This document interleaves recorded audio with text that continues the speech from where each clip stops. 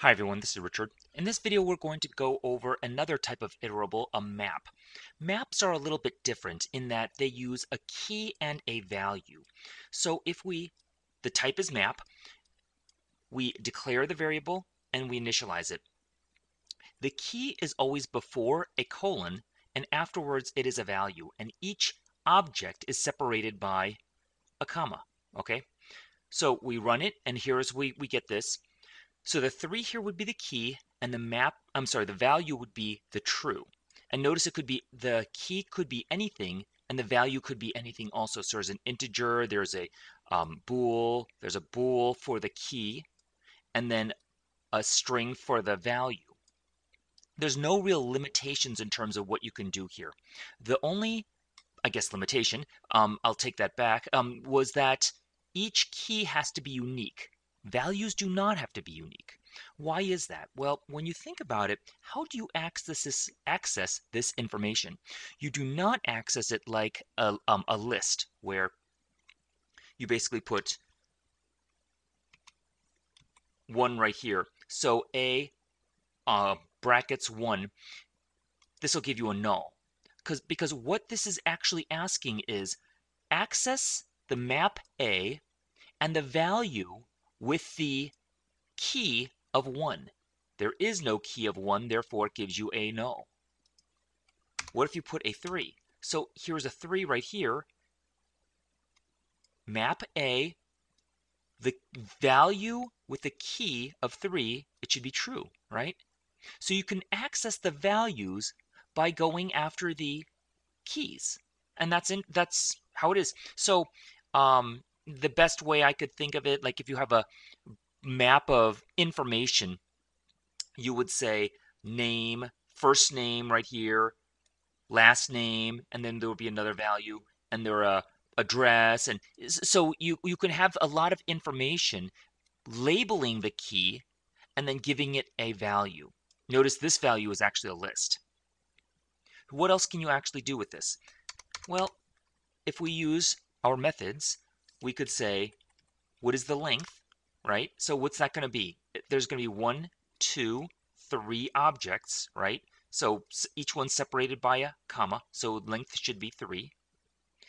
And what else? Let's say we can list all of the keys.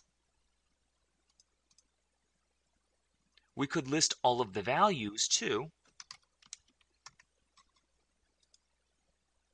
But again, we're not separating them out themselves, okay?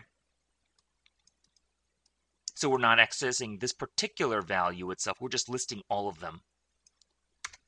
But if we want to get the particular value for any key, we have to use the key.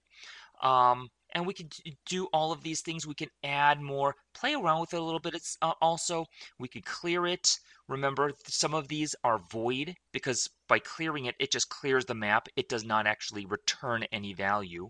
Same thing with add. And that's pretty much it. Add all. So if we wanted to add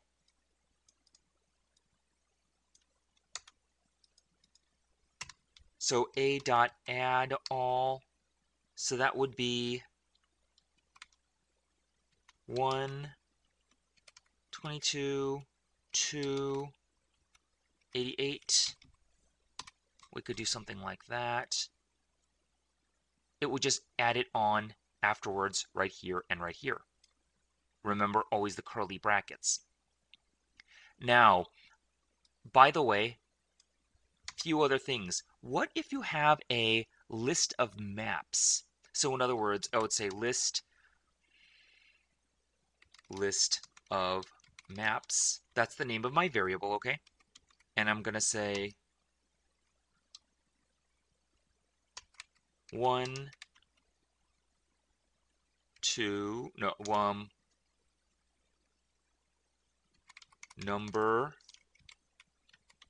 2, letters,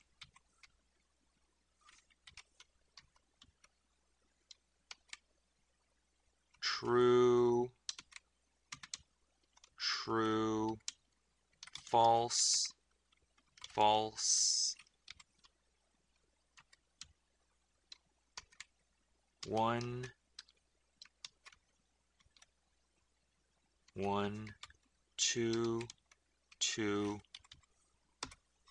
Okay, so we have a list of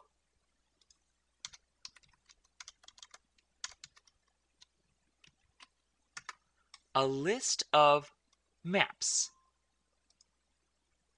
right here. Okay, so what is a list of maps basically? A list of maps is basically a format called JSON. Stands for JavaScript Object Notation.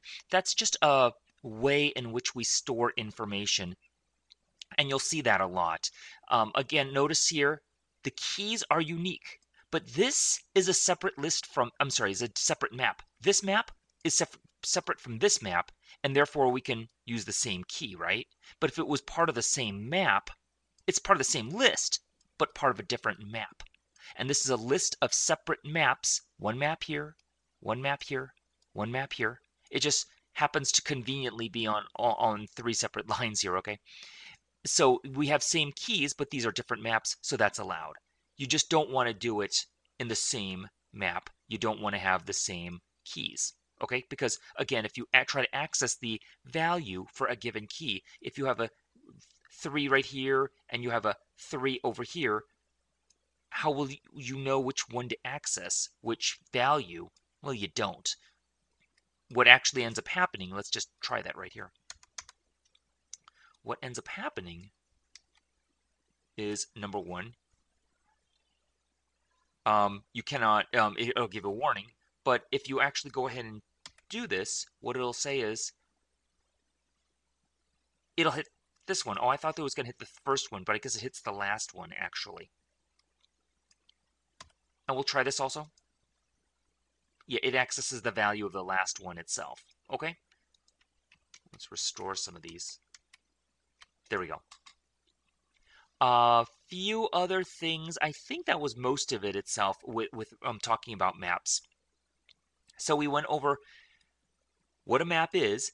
It's basically, it's a specialized, almost a list, but you use it, get the information of a value by accessing it using a key. Oh, by the way, remember a parameterized type? So what if I wanted a list of only integers? So let's just delete all of this, and let's just say what I wanted is 1 high, 2 by 3 how are you? Okay, so we have all of these, and what this would be, it's I want all keys to be integers, every single one. But I don't have to do that, right? I could always put true. I could put a bool here and put 3.2, right? So here, if I want to do a parameterized type, I would do these characters and I would say int, comma, string. Why don't I do int colon string? I don't exactly know, but that's just the syntax. That's just the way it is, okay? So now it's giving me an error. Wait a minute. This is not following the rules you set across for it to be, right? So this is actually wrong. It's giving you a warning. Don't do that. Same rules apply as before. Hang on a second. If I wanted to put that over on this side, same rules apply also. True 4.33. It'll give you the same problem here as well. Again, it'll still run, but at the same time, it'll give you that warning right there. Okay? So I think that's it for maps. We'll keep on moving from here on. Thanks a lot.